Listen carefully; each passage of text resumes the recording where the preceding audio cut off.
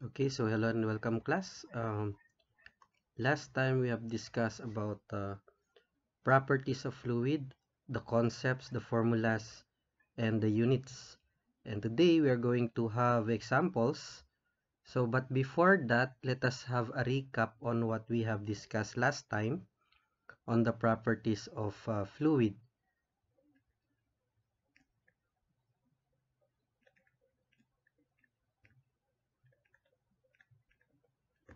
So the properties of fluid, first we have the weight. So the weight is the Earth's gravitational pull. So what we need is the formula from the force or the Newton's law of force. We have F is equal to mass times acceleration. Hence, weight is a unit force. We just replace F by W. So we copy the mass and we use the acceleration due to gravity since we are talking about the Earth's gravitational pull. So all of this weight will be going downwards vertically. At alam natin na yung Earth, acceleration due to gravity in SI units is equal to 9.81 meter per second squared. So ito yung SI units. And it is equal to 32.2 feet per second squared in English units. Now let us investigate further the units in SI muna, no? Kapag yung weight in terms of SI, that will be equal to Newton, and the mass will be in terms of kilogram. At ito, 9.81 meter per second squared or acceleration. So this is in SI units. While in that of English unit, we have weight is in terms of pounds. Okay. And this is equal to slugs times feet per second squared. Again, ito yung English units. So, therefore, kung nasa may mass ka, times mo lang yun sa acceleration due to gravity, that would become Newton. So, ngayon, if we are concerned with conversion of Newton to kilogram, just divide yung force dun sa acceleration due to gravity. Likewise, sa English, kapag yung pounds, dinivide mo ng feet per second squared, magiging slugs yun. Okay? So, again, kapag yung Newton, dinivide mo sa meter per second squared or acceleration due to gravity, magiging kilogram yan.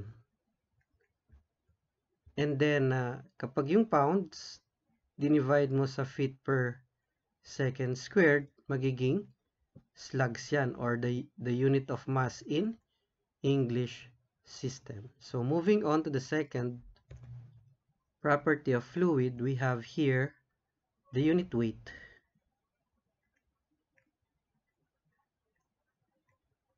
So just remember that the unit weight is just the weight contained in a unit volume. And it is denoted by gamma. So yung gamma is just equal to weight all over volume. So in terms of S or SI units, we have yung weight is Newton, yung volume is in cubic meter. So pwede rin na kilonewton per cubic meter. Okay? So in English, we have pounds per cubic feet. Okay? Or what we call PCF. Okay, so that's about for the unit weight. So yung pangatlo, we have the density. And this must be in terms of rho. So, anong pinagkaiba ng gamma or unit weight with that of the density? So, ang kaibahan lang nila, imbis na weight to, magiging mass yan.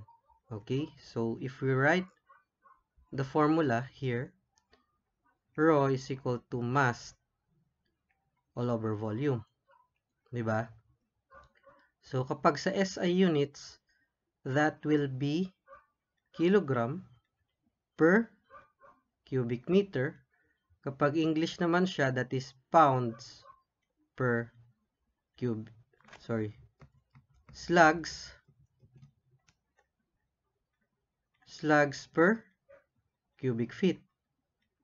So, ngayon, kung titignan natin, paano mo gagawing rho ang unit weight?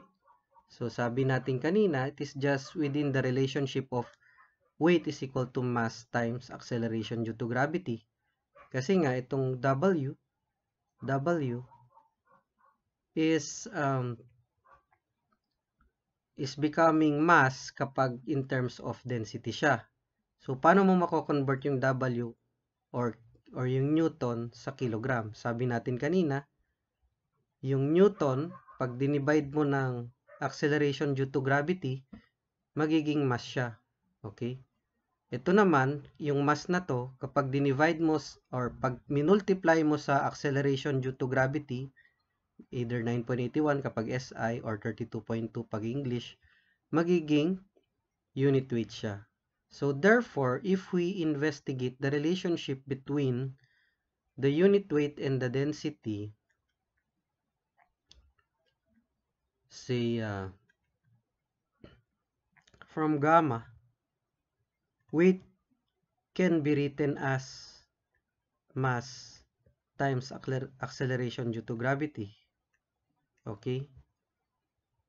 And here, mass over volume, yan o. Mass all over volume, okay, is actually the density.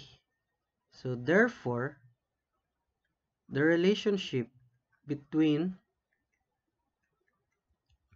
gamma and rho, or unit weight to that of the rho, so gamma is equal to rho times G.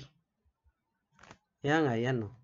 I think we do not need to memorize itong formula as long as we are familiar with the unit. Ano? Kasi yung kilogram, paano ko gagawing newton ng kilogram? Times mo lang yan sa 9.81. Okay? So, that is why rho times acceleration due to gravity. Ngayon, in terms of English naman, paano ko gagawing unit weight ang slugs per cubic feet? So, slugs, multiply mo lang ng 32.2, magiging pounds na yon. Okay? So, in the end, magiging pound per cubic feet or PCF in English. So, again, here we do not need really to memorize formula as long as we are familiar with the units, hindi tayo mawawala dito. Okay? So, moving on. The next, we have specific gravity. So, this is denoted by small letter s. So, we have said that in the previous session that this is the dimensionless ratio of gamma to the gamma of the standard substance. Yan. And, or, the rho to the rho of the standard substance. Yan. So, if we are going to multiply this relationship, relationship, and then S will be paired to the right-hand side of the equation, pwede nating sabihin na yung gamma is equal to specific gravity times gamma of the standard substance. Okay? So, anong use nito? Yung S, meron tayong specific gravity for any substance, any solid material, or even gas. So, kapag alam natin to, multiply mo lang yan sa standard substance na gamma, yun na yun. Okay? And then, likewise, rho is equal to specific gravity times, specific gravity times rho of the standard substance. Okay? So, ano ba yung standard substance? Meron tayong standard substance sa solids and liquids. Ito yung actually yung fresh water.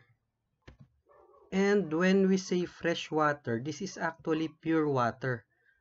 In a way that there are no impurities. So remember that fresh water is different to that of the seawater kasi seawater has salt content, right? And then actually, habang may mga impurities sa tubig, bumibigat yung kanyang unit weight, pati yung specific gravity. So, the standard substance here is referring to pure water, no? Let us say this is at 4 degrees Celsius temperature. Kasi we have mentioned last time na yung pressure at temperature would tend to affect the weight and the intermolecular attractions of our substance, ano?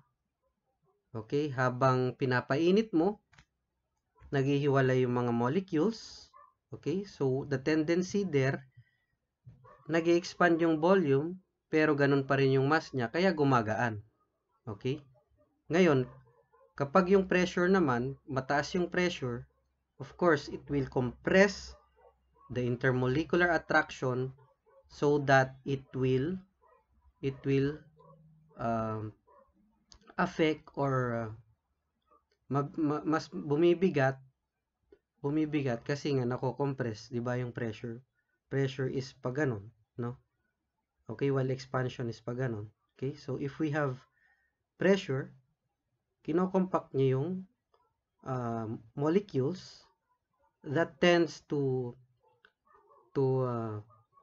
bumibigat yung ating substance. So that is the concept about temperature and pressure with regards to the substance. So, medyo humaba na tayo. Gamma S here, the standard substance is water, ano? This is equal to 9,810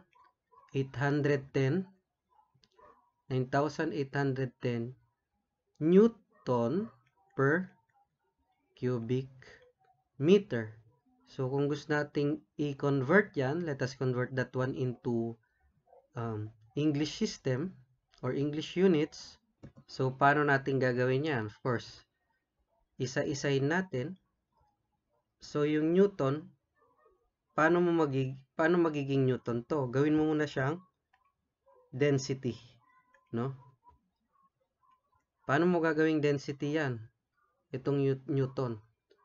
So, anong sabi natin? Just divide this by? Divided by 9.81, di ba? So, i-divide natin to, yung Newton, i-divide natin sa 9.81 or acceleration due to gravity. Okay? So, if we do that, magiging 1,000 kilogram per cubic meter. Okay, so anong unit na to, class? So, itong unit na to is actually the rho. Okay? So, rho of standard substance, water, that is equal to 1,000 kilogram per cubic meter. So, ito yung tandaan natin na itong Newton per cubic meter cannot be directly converted into gamma sa English system. Kasi nga, yung kilogram has a direct relationship to pounds, right? Diba? Pero yung Newton, wala siyang direktang relationship dun sa pounds kasi we are aiming for pounds, 'di ba? Sa English system. So let us recall that 1 kilogram is equal to 2.2 pounds. So applying that conversion factor, no? So 1,000 kilogram per cubic meter density, ano? I-apply natin to, no? 1 kilogram, that is equal to 2.2 pounds. Okay? So, what will happen? Cancel yung kilogram. So, ang naiwan, pounds per cubic meter. So, remember, ang unit na, sa English, dapat naka-fit yan. Okay? So, therefore, let us use another conversion factor na yung 1 meter is equivalent to 3.28 feet, but we are in terms of the third degree, so therefore we're gonna raise this to 3. Okay, so 3.28 cube, di bali yung 1, magiging ano lang yan. So madidistribute yung cubic meter on all of the terms. So if you can see now, pwede na nating makancel yung cubic meter and then execute the numerical values here or the operations. We will come up with 62.34. Ang naiwang unit is pounds per cubic feet. So ito yung standard substance ng tubig or the gamma of water in terms of English, ano? Hence, therefore, ito is equal to yun, 62.34 pounds per cubic feet. Ito yung sa SI at ito yung sa English units.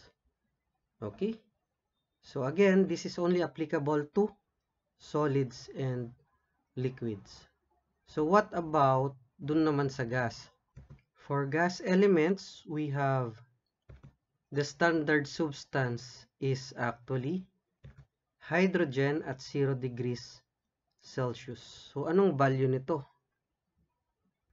We have 12.7 Newton per cubic meters. So kung mapapansin natin itong value na to, class, to 12.7, malayo siya doon, libo yun 9,810. So ganun kagaan yung standard substance ng gas. Okay? At yung density nito, we just divide that by 9.81, magiging 1.29 kilograms per cubic meter. So all of these are in terms of SI units to, no? Both are in SI units.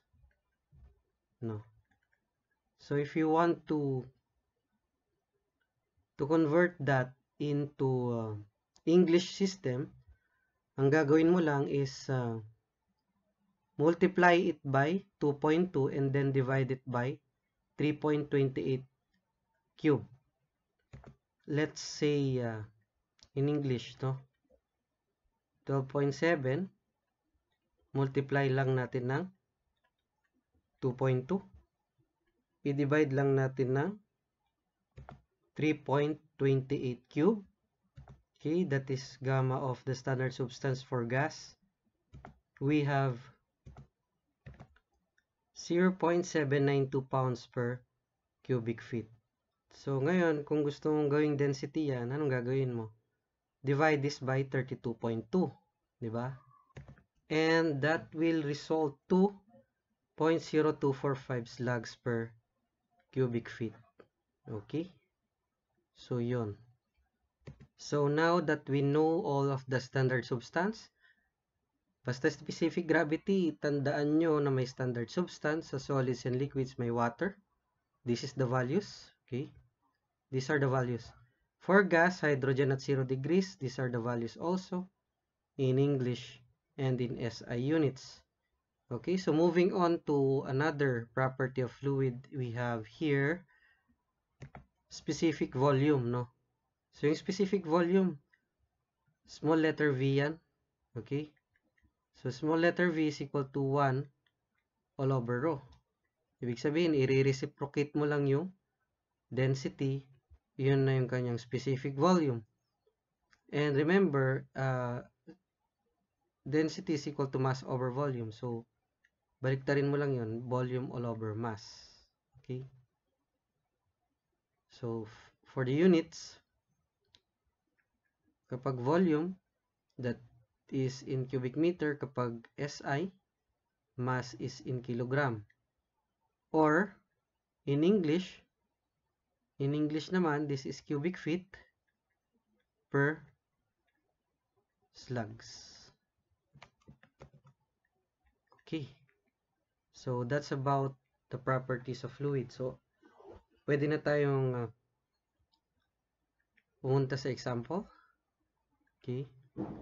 So, for the first example, we have here a reservoir of glycerin has a mass of 1,200 kilograms and a volume of 0.952 cubic meter. We are going to find the glycerin's weight, mass density, specific weight, and specific gravity. So, let's do it. So, for letter E, we just apply this. Weight is equal to mass times acceleration due to gravity. Hence, we have weight is equal to 1,200 times 9.81. That will give us 11,772 Newton. Okay? For letter B, we have rho is equal to mass all over volume. We have 1,200 divided by 0.952. And that will give us 1,260.5 kilogram per cubic meter. Okay? So for letter C, we have gamma. So remember, ang unit ng gamma is Newton per cubic meter. Ngayon, meron na tayong given or known na quantity, kilogram per cubic meter. At yung kilogram, paano magiging Newton? Just multiply that by 9.81. Hence, gamma here is equal to rho times G as established a while ago. Pero pag hindi nyo masyadong basta alam nyo lang yung unit, yun, Newton per cubic meter, kilogram. Gawin mong Newton. Multiply mo lang ng 9.81. So, therefore, we have 1,260.5 times 9.81. We have the gamma to be equal to 12,365.55 Newton per cubic meter. Okay, so that's about the unit weight. So, ano pa? We have here specific gravity, letter D. S is equal to the gamma all over the gamma of the standard substance. Hence, ang glycerin is classified as liquid, right? Paano mo madidistinguish kung liquid or gas? Tingnan mo na lang yun sa gamma. So, kung ito, libo yan, di ba? Kanina, sabi natin yung unit weight ng gas, which is hydrogen, 12.7 lang. Compared to that of the water, 9,810. So, meaning, kapag liquid or solids, definitely, libo ang value ng kanyang gamma. So, in here, we identify that glycerin is a liquid. Hence, our standard substance is 9,810. So, therefore, S is equal to the value of what we have computed divided by 9,810, which is the gamma for water. which is the standard substance for solids and liquids. Hence, we have a value of 1.26 for our specific gravity. Now, ito walang unit yan, ano, kasi makakancel lang yung unit on both numerator and the denominator. So, one of the practical interpretation also ng S, ano, makikita mo sa S kung ano bang mas mabigat, tubig or yung glycerin. Okay? So, kitang-kita na yung gamma is mataas kaysa sa tubig. Okay? Ibig sabihin nun, lulutang yung tubig dun sa glycerin. Okay? Hence, yung S niya is more than 1. Ito, 1.26. Ibig sabihin, lulutang ang lutang ang tubig sa glycerin kapag pinaghalo mo sila. Okay? So, ngayon, ang question natin, ano naman yung specific gravity ng tubig? Of course, ang gamma ng tubig is 9,810 divided by the gamma of itself kasi nga, standard substance siya. So, therefore, gamma ng tubig is 1. Okay? Kapag mas mataas sa 1, mas mabigat sa tubig. Kapag less than 1, mas magaan siya sa tubig. So, that is one of the facts that we can obtain from the value of the specific gravity. Okay? So, subukan rin natin yung next problem. We have this one. A body requires a force of 100 Newton to accelerate it at a rate of 0.2 meter per second squared. Determine the mass of the body in kilograms and in slag. So, napakadali lang ng problem na to. Kasi nga, we will just have to involve here the formula F is equal to mass times acceleration. So, anyway, anong 100 Newton? 100 Newton refers to the force. Okay? And then, we do not know the mass. It's actually unknown. Given yung acceleration, that is 0.2. So, therefore, the mass here can be easily obtained. So, 100 divided by 0.2, that is 500. So, anong unit nito? Since we are in SI, of course, that will be in kilogram. So, we have addressed this kilogram. Ngayon, paano naman natin gagawing slugs yan? At some point, merong conversion factor actually ang kilogram to that of the slugs. But I suggest that we will just stick to the direct relationship ng kilogram sa pounds. Diba? So, alam naman natin na yung 1 kilogram that is equal to 2.2 pounds. So, ngayon, kapag kinonvert natin to, magiging 500 kilogram. Multiply natin ng conversion factor, wherein 1 kilogram is equal to 2.2 pounds. Ngayon, na-cancel na yan. So, therefore, 500 times 2.2, that will be equal to 1,100 pounds. Ngayon, ano ba yung 1 pounds na yan sa English? Yan na yung force, di ba? Actually, ang pounds sa English, that is in pounds. So, ito, W. Naku, ba't ganun? Bakit ganun? Bakit from mass, kinonvert mo ng English, naging weight? So, ganun talaga yon kasi nga, the direct relationship is 1 kilogram to 2.2 pounds.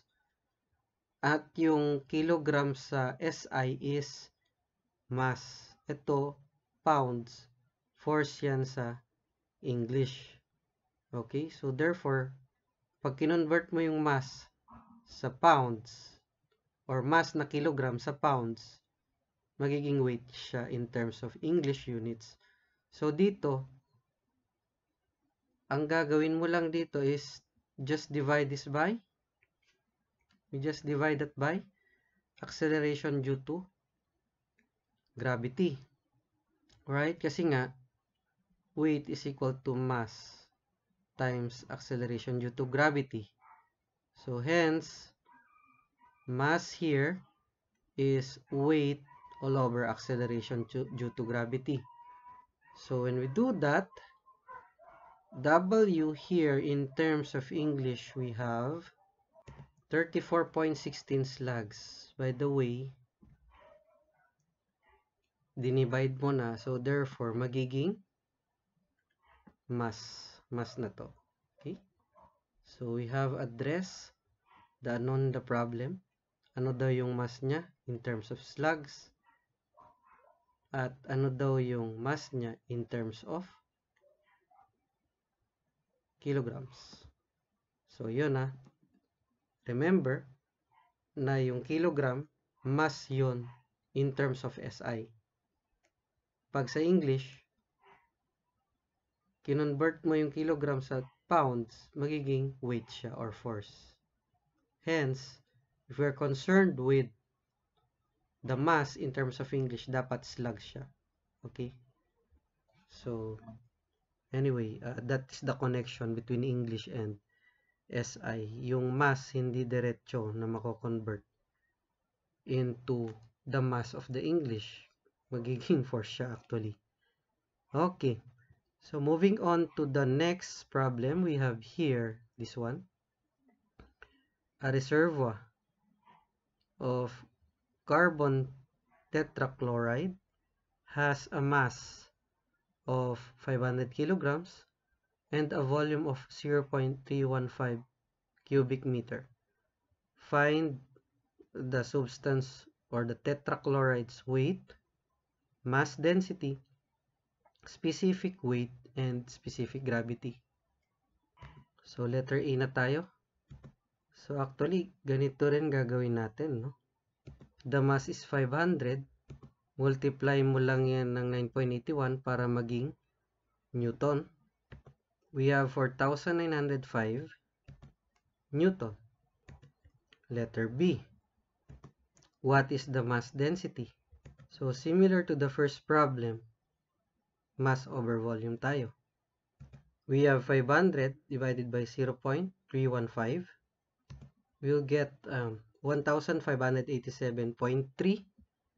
What is the unit? Kilogram per cubic meter. Okay? Okay, 0.315 cubic meter. Yung unit ng volume. Okay?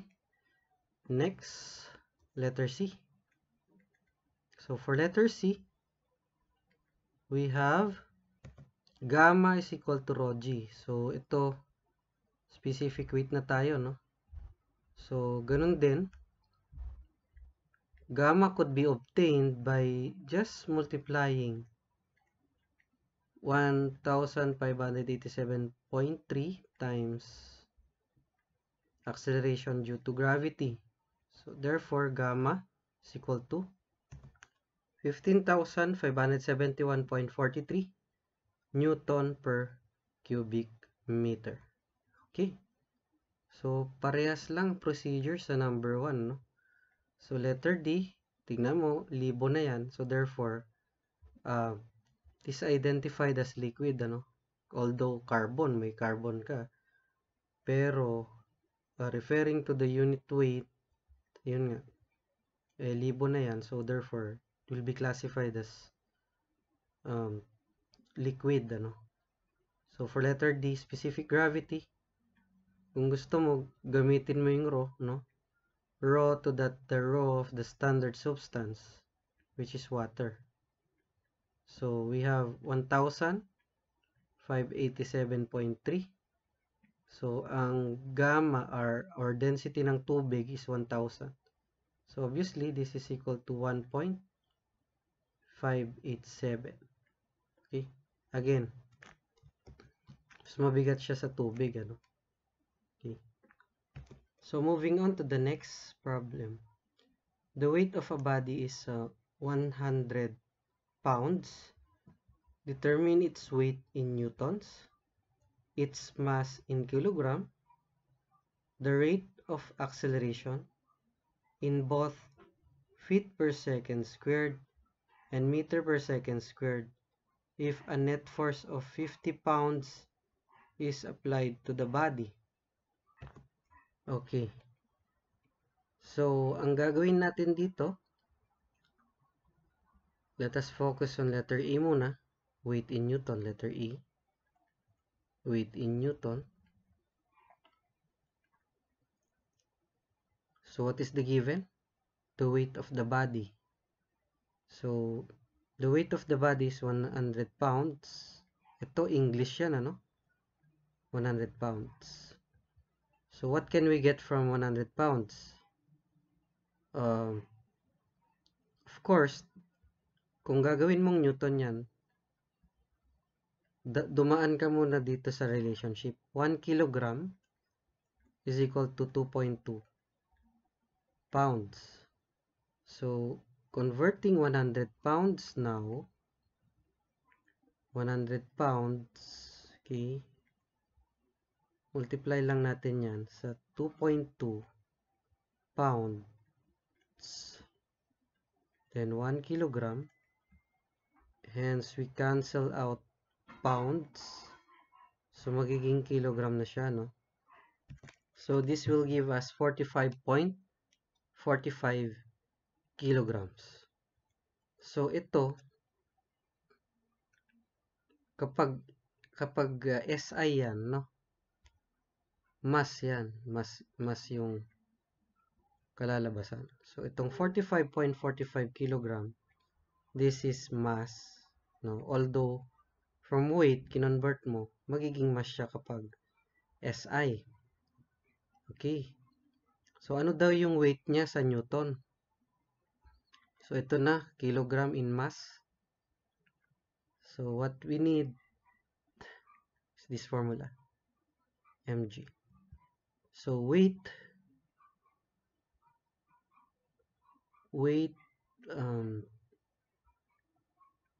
is equal to 45.45 times 9.81. So, this will give us 445.91 Newton. So, ito yung weight niya, no? Okay, so this is the answer for letter E. Ngayon, letter B. Okay. What is its mass in kilogram? Ayun na. So, the mass in kilogram is equal to 45.45 kilograms. Right? Next, letter C.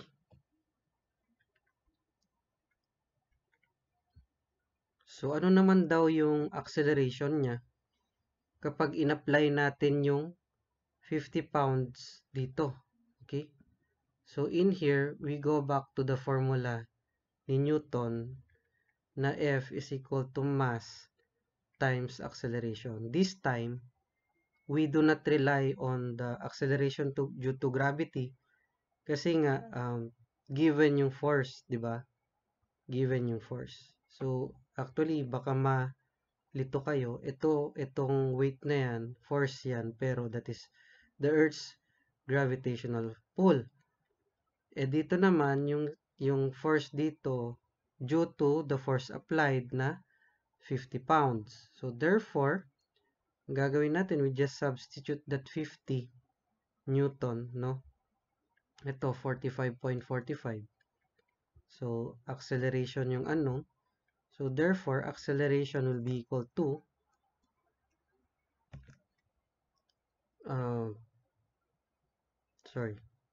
dito pala, 50 pounds. 50 pounds. Hindi tayo nagtugma ng units, no? Pounds tayo dapat. So, therefore, I think itong 45.45 gawin muna nating slugs yan. Okay? So, originally, itong 45.45 na yan, galing yan dito sa 100 pounds. So, therefore, sa English kanina, W is equal to mass times acceleration due to gravity. So, meron tayong 100 pounds, no? Ang kinukuha natin, mass in slugs, kasi nga, nasa English pala yung given na applied force. So, acceleration due to gravity is 32.2 feet per second squared. We have 3.106 slugs. So, mali yung ginawa natin kanina na sinubstitute natin dito kasi nga, yung applied force is pounds. Dapat pare siya sa slugs. Okay? So, let's do it again. We have 50. Mass is 3.106. And we have here the unknown acceleration. So, therefore, A is equal to 16.1 feet per second squared. So, ano naman yan daw sa meters per second squared? So, all we have to do is to convert itong 16.1 feet per second squared into meters. So, the conversion factor is in every 3.28 feet, there will be 1 meter, no? So, anyway, lahat yan squared. Okay? So, therefore, acceleration is equal to 16.1 divided by 3.28 squared. Okay? So, sorry, second pala yung naka-squared dito, so we do not need to raise that to 2. Okay? So, this is the direct quotient, 16.1 all over 3.28. So, meron tayong 4.91 meter per second squared. Okay? So, yun. Again, do not be confused on linking or connecting SI to the English or vice versa. Just stick to the unit na 1 kilogram is equal to 2.2 pounds. At ito, mass yan. At ito, force. Okay. So, that's about the fourth problem. Okay. Next. So, let us try this problem. The specific gravity of ethyl alcohol is 0.79. Okay. So, 0.79. That is less than 1. Ibig sabihin, yung ethyl alcohol, mas magaan yan sa tubig. So, the implication is, pag mas magaan yan sa tubig, lulutang yan sa tubig because it is less than 1 because the specific gravity for water is 1. Okay, so given yun, S is equal to 0.79. Specific weight ang unknown. Okay, both in pounds per cubic foot and kilonewton per cubic meter. So, ang gagawin lang natin dito, S is equal to gamma all over gamma of the standard substance. So, substitute 0.79. Okay. Ang unknown natin dito is gamma of the ethyl alcohol. Okay.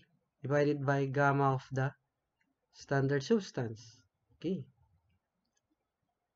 So, therefore, by cross multiplication, gamma alcohol or the ethyl alcohol is equal to 0.79 times standard substance is actually 9,810. So, therefore, gamma of alcohol is equal to 7,749.9 Newton per cubic meter. Okay? So, ano naman tong equivalent na to in terms of English or PCF? That is pounds per cubic feet. So, let us just remember yung ating conversion factor kanina. Okay? 7749.9. Multiply na lang natin yan sa multiply by 2.2, no? Divided by 3.28 cube. So this is the conversion factor from Newton per cubic meter to PCF or pounds per cubic foot.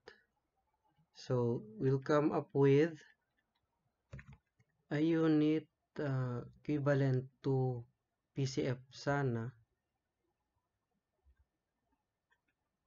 Hence, we also include here 9.81 kasi nga ito Newton per cubic meter. So, yung Newton, gagawin mong kilogram to have a direct relationship to pounds na 2.2. So, dadaan mo na yun sa 9.81 para maging kilogram. Then, multiply it by 2.2 divided by the conversion factor for feet or meter to feet. And then, this is cube. So, we have 49.25 PCF. Or this is pounds per cubic feet. And then as for their corresponding density, ano density niya sa kilogram per cubic meter, no? Una muna ito, this one, magiging density yan kapag iyan dinivide mo sa 9.81. So, ang resulting unit is kilogram per cubic meter. And that would equate to 790 kilogram per cubic meter. So, likewise, ito, this one, in terms of English, the density of alcohol, itong 49.25 divided by, ano lang yan, 32.2 feet per second squared. We have 1.53 slugs per cubic feet. Okay, so as simple as that. Actually, kapag alam mo na yung, yung gamma, divide mo lang yan sa acceleration due to gravity. Whether it is English or SI units. And then likewise, itong gamma, kung gusto mong gawing density, yon divide by, and then yung density to gamma, just multiply it by acceleration due to gravity. Okay. So, next problem. So, we got this. 1 cubic foot of glycerin has a mass of 2.44 slugs. Find its specific weight in both pounds per cubic foot and in kilonewton per cubic meter. So, ang given dito, mass yan, ano? So, specific weight daw, ang unknown. Specific weight is unknown. Okay, what do we know about specific weight? So, specific weight is weight over volume, right? No? Pwede rin na mass times acceleration due to gravity all over volume. So, therefore, we can say that gamma is equal to mg all over v, no? Kasi nga, gagamit tayo ng slugs dito, mass yun, 2.44. And then, acceleration due to gravity, English yan, no? Divided by 1 cubic foot. So, that is 1. Therefore, gamma is equal to 78.57 PCF, no? PCF or pounds per cubic feet. So, ano naman sa kilonewton per cubic meter?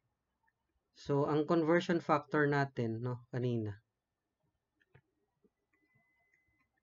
78.57, no? Una muna, divide mo muna yun sa 9.81 to have a link to that of the kilogram, no?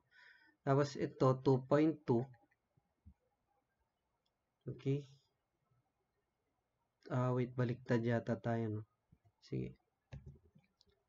78.57 pounds per feet cube. So, multiply natin to ng 2.2 pounds, the conversion factor, that is equal to 1 kilogram. Okay. Next, 3.28 feet, that is cube, kasi nga cube yun, no? Divided by 3.28 is 1 meter, di ba? Anyway, 1 cube is 1 also. So, anong mangyari dito? Cancel yung pounds, cancel yung cubic feet. So, ang natira is gamma 78.57 times 3.28 cube. So, kilogram per cubic meter, no? Ayun, naiwan yung gamma doon. Pero alam natin na yung kilogram is mass pagdating sa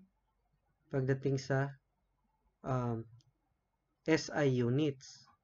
Kaya supposedly ito dapat rho yan kapag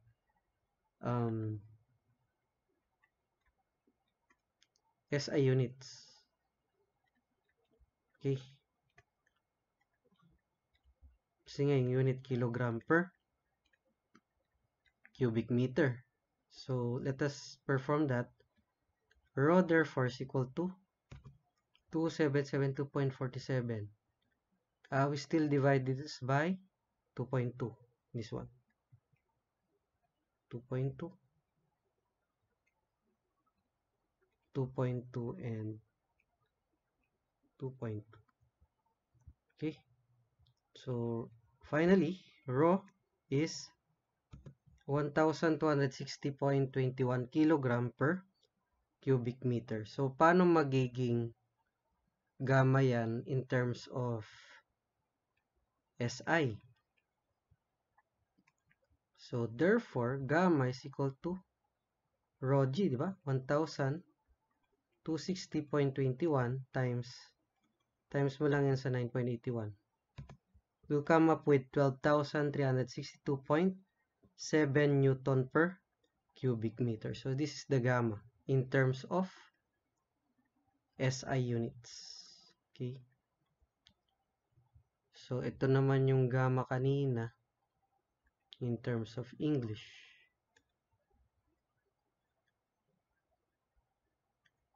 Okay. So, I think yun lang naman yata ang unknown dyan. Specific weight, both in kilonewton per cubic meter and PCF. Okay, next problem. A quart of water weighs about 2.08 pounds. Compute its mass in slugs and in kilogram. So, ito pounds yan, no? Weight yan actually sa English. Ngayon, gagamitin ko na naman tong relationship. 1 kilogram is equal to 2.2 pounds. So, therefore, sabi natin, itong pounds na yan is actually force in terms of English. Ngayon, kapag kinonvert ko yan sa kilogram, magiging ano na yan, mass in terms of SI unit. So, unahin muna natin tong mass in slugs. So, W is equal to mass times acceleration due to gravity. So, the weight here is actually 2.08 And then mass in slugs is unknown. English tayo, no? 32.2. So therefore, mass is equal to 0.06459 slugs. Okay, so that is the mass. So ano naman yung equivalent nito sa kilograms? So ang gagamitin natin is itong 2.08, no? 2.08 pounds. So we know that 2.2 pounds 2.2 pounds is equivalent to 1 kilograms. Hence, kapag kilogram na yan, pag kinancel ko yan, kilogram na. Actually, ito mass lang yan in terms of SI units. And it will give us 0.945 kilograms. Okay? That's it for that problem. So moving on to the next, or the last set of problems here. Okay, so we have this problem. The volume of a rock is found to be 0.00015 cubic meter. The specific gravity is 2.6. What is its weight? So let us manipulate the formulas and the given. Okay? Ang alam natin dito is volume, no? 0.00015 cubic meter. And then we have specific gravity of 2.6. So what can we get from here? So rock is solid, di ba? Solid yung rock. So therefore, we know that the standard substance for solids and liquids is water. We have 9,810 Newton per cubic meter. Okay? So salpak mo lang yan sa formula na S is equal to gamma of that rock divided by gamma of the standard substance. So ito, gamma ng rock, ano? So, therefore, gamma ng rock is equal to S times gamma of the standard substance. Further, gamma of rock is equal to S times gamma of water. Bakit water? Standard substance ng solids is water. Okay. So, gamma of rock is equal to 2.6 times gamma of water, 9,810 Newton per cubic meter. We have 25,506 Newton per cubic meter. So, ngayon, out of the gamma, di ba? Gamma nga is equal to weight all over volume. So, alam na naman natin yung gamma. We have obtained 25,506. So, unknown yung weight natin at given yung volume 0.015. So, therefore, weight is equal to 3.83 newtons. Okay? So, that's it for that problem. Next, we have a quart of SAE 30 oil at 68 degrees Fahrenheit weighs about 1.85 pounds. Calculate the oil's specific weight, density, and then the specific gravity. Okay. So, gamma is equal to weight all over volume. So, what do we know here? Weight. Alam natin to na itong 1.85 is the weight. What else do we know? Do we know its volume? No. But looking at the problem carefully, given yung volume, which is quart. So basically here, I suggest that we inject few more or few conversion factor dito. So let us have quarts, no? So for info of everyone, 1 quarts is equal to 0.946 liters. So yan. Ang isang quarts is equal to 0.946 liters. So ano namang connection ng liters sa cubic meter? So 1,000 liters, yun yung 1 cubic meter. So these are the basic conversion factors you should know on quart. Okay. So that from cubic meter, alam naman natin na 3.28 feet, that is equal to 1 meter, to connect it to the English units. Kasi nga, itong 1.85 na yan, that is in terms of English. So, ang kinukuha lang natin dito actually is volume. No? So, the volume is 0.946 liters, or that is 1 quart. No? Convert natin. 1,000 liters, that is 1 cubic meter. And 1 meter, that is 3.28 feet. Okay, so cube na lahat yan kasi cube yan. So this will be cube. So therefore, volume is equal to 0.0338 cubic feet, considering na yung liters dyan ay makakancel at yung cubic meter dyan is makakancel. Okay?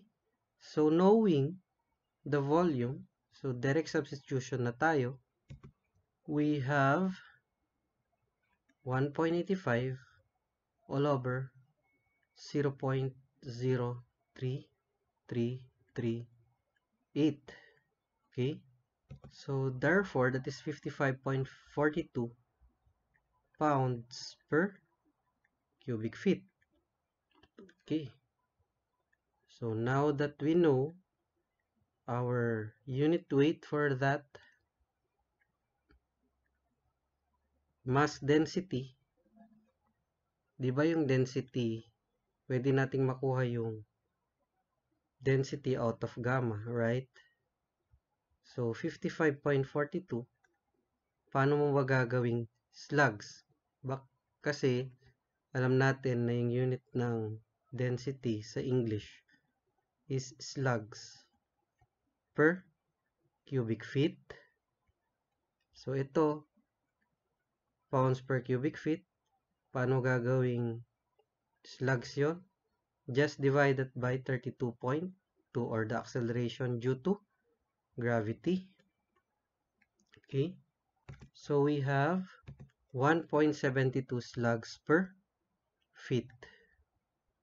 Okay. What else?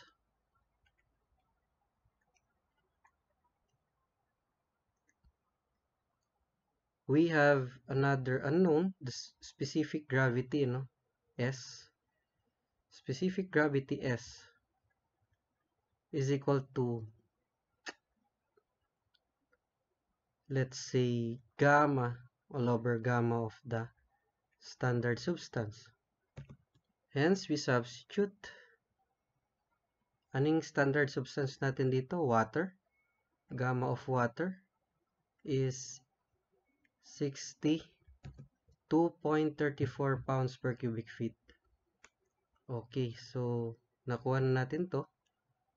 55.42 all over 62.34.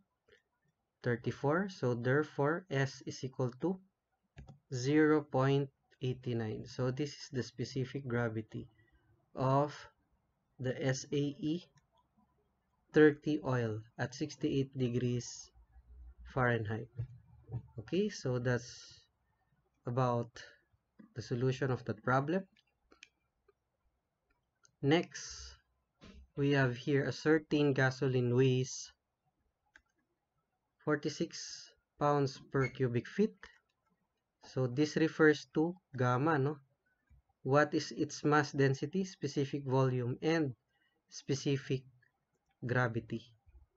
So unahin muna natin yung density. So density, ito pounds, gawin lang natin slugs yan. Okay, 46.5. Okay, divided by 32.2. So that will give us 1.44 slugs per cubic feet. So that is for the first unknown, letter A. Say the second unknown is specific volume, no? Specific volume is just the reciprocal of our density. So therefore, 1 over rho, or 1 all over 1.44, that is equal to 0.694 cubic feet per slugs.